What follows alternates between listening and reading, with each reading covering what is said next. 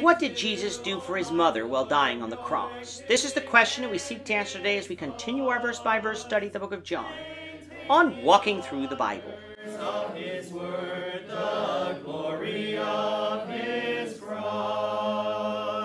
If you have a Bible with you, turn to John chapter 19. We're going to be reading from verses 25 to 30.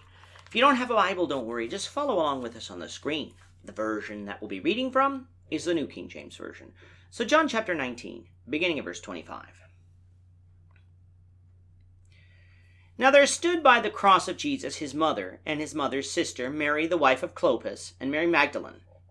When Jesus therefore saw his mother and the disciple whom he loved standing by, he said to his mother, Woman, behold your son. Then he said to the disciple, Behold your mother.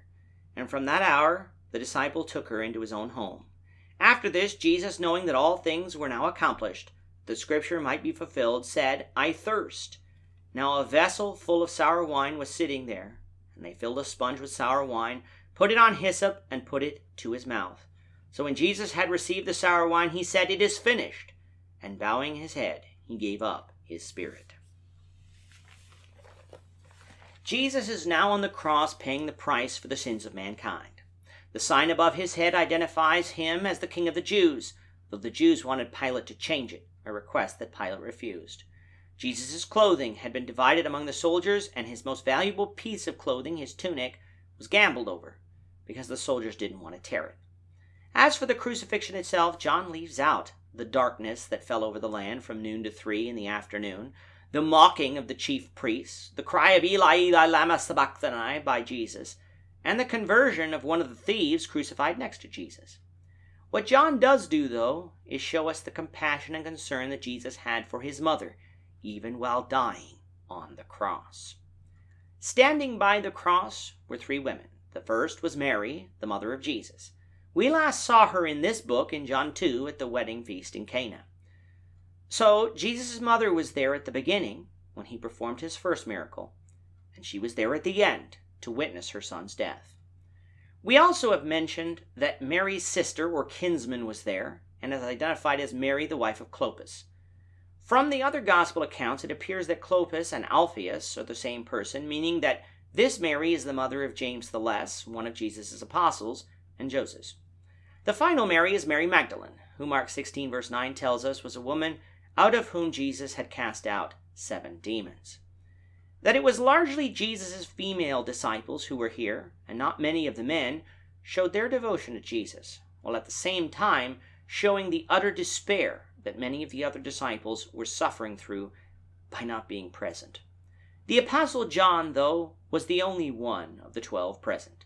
Peter had gone out, having wept bitterly for denying Jesus the night before. Judas was dead, having killed himself for betraying Jesus. Only John, the disciple whom Jesus loved, was there with the women, witnessing Jesus' agony. At first, Jesus turns to his mother and says, Woman, behold thy son. By using the term woman here, Jesus was not being disrespectful. Jesus was treating her honorably. Mary had brought Jesus into this world. She raised him, and she believed in him and his mission. Yet I'm sure she was in grief at the sight of Jesus dying. It had been prophesied in Luke 2:35 by Simeon at the temple that a sword will pierce through her soul too. It could very well be that Jesus was pointing her to that. But it also could be that Jesus was trying to comfort her and strengthen her faith in what he was doing and the necessity of it. Mary would see Jesus raised from the dead and be with the disciples in Acts 1 as numbered among the 120 disciples there.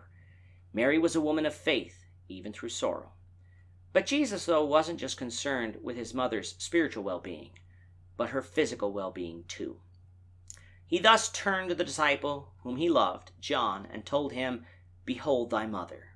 In saying this, Jesus is confirming that his father Joseph was dead by that time, because Jesus was asking John to care for his mother, who would have been likely in her 50s by then.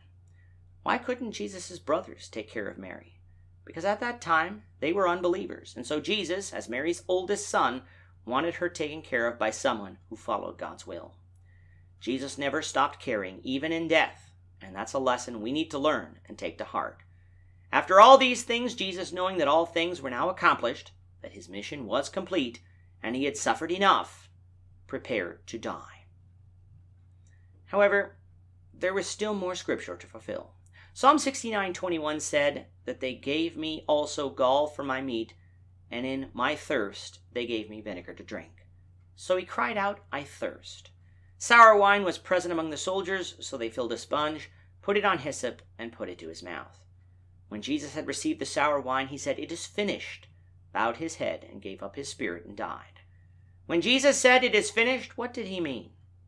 Everything he came to do had been accomplished. He had revealed the Father to mankind and prepared his disciples for their mission. He had fulfilled all Scripture concerning the Messiah. He had paid the price for sins by dying on the cross. There was nothing left for him to do but die. In giving up his spirit, that means that his spirit left his body, and his body hung there lifeless. You see, what makes us alive is not our brain, our heart, or our lungs. Yes, those are things that keep us alive. But what makes us alive, though, is the presence of our spirit, our inner being that lives on after death. Ecclesiastes 12:7 says, when speaking of death, then the dust will return to the earth as it was, and the spirit will return to God who gave it. Jesus didn't return to heaven upon death, for he will make that abundantly clear in chapter 20. But his spirit returned to the care of God, and God placed it in paradise, the Hadean realm of the dead, awaiting resurrection. We'll conclude with what happened after Jesus' death, but before burial, the Lord willing, in the next lesson.